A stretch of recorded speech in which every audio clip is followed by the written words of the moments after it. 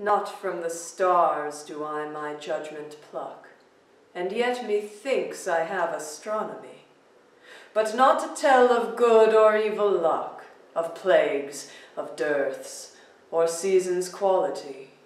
Nor can I fortune to brief minutes tell, pointing to each his thunder, rain, and wind, or say with princes, if it shall go well, by oft predict that I in heaven find.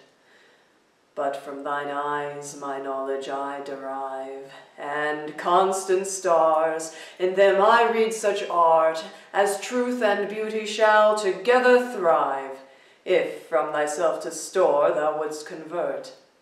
Or else of thee this I prognosticate, thy end is truth's and beauty's doom and date.